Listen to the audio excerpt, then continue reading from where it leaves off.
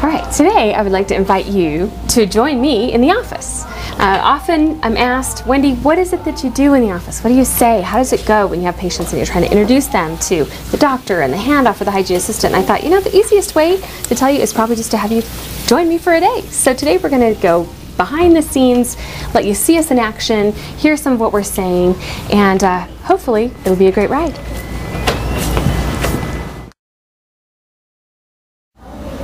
Great, so that's all we need as far as the pictures go.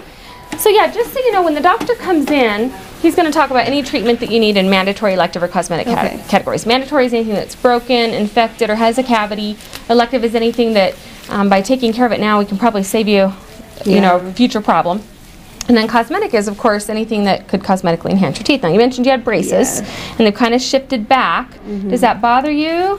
Sometimes, yeah. Is that something you might like to talk about a solution for? Okay, we have a great new option called the Invisalign. You ever heard of that? I have. Kind of clear braces, clear. They call them clear aligners, and you just wear them at night. And they are such a great option for relapse, is what we call it, when you've had braces before, but your teeth kind of shift back and kind of move.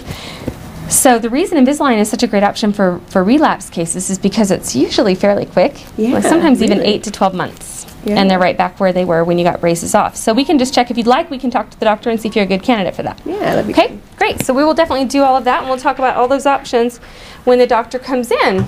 Perfect. All right. Good.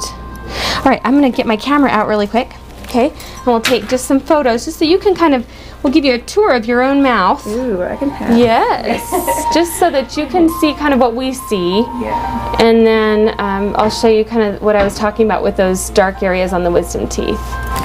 All right, so we're going to just give you a tour. Go ahead and tip your chin, just perfect, right there. And what I'll do is when I see something I want you to look at, I'll freeze it on the screen so you can see. Okay, right here. Can you see this one? That is actually your wisdom tooth. Oh yeah. Clear in the back, and you can see how dark and discolored that is right there? Chances are that's, you know, where the bacteria is taken over, and we've already got a cavity there. So that's where we get into kind of the suspicious areas there that we're talking about. Let's see this little area of dark discolored area. One of the problems, the silver stuff underneath. No, one of the problems with silver fillings is that they leak, and so you can get bacteria and you know, bad stuff here around the edges, and then it'll leak and it'll cause a cavity underneath that old silver filling. So that's one reason that we check those silver fillings really carefully, and that's also another reason that sometimes we talk about replacing those with a better material as an elective option for you. A lot of our patients want to know, okay, what are my most urgent needs? We call those needs mandatory. And then we also talk about elective options, which are things basically that are up to you. It's something that could potentially save you time and money down the road if we take care of it now. But we'd like to just let you know all of those options, and then of course you can let us know what you're interested in doing and where you want to start and all that. So that's probably going to be on there. You know, some of these older fillings that don't have an obvious problem will most likely show up on your treatment as an elective option. Okay.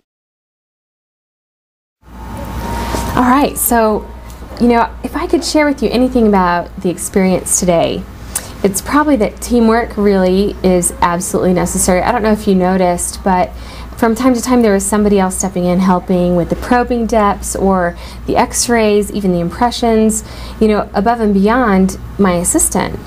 But with that level of teamwork, with 2 hygienists and 1 assistant, we were able to produce more than $3,000 today in hygiene in 1 single solitary day. So the beautiful thing is when you work hard enough on the systems and you develop the systems, ultimately down the road you can just plug the right people in. And so I know it seems challenging revising what you're doing if you're switching to a different model of hygiene. Hang in there, because I think it's definitely worth it, and hopefully you're able to get, again, a behind the scenes look at the day in the life of an assisted hygienist, you know, who's actually helping a lot more patients get the treatment they deserve and that they want than just the typical 8 patients a day. So hopefully it was helpful, and again, just keep working hard and good things will happen.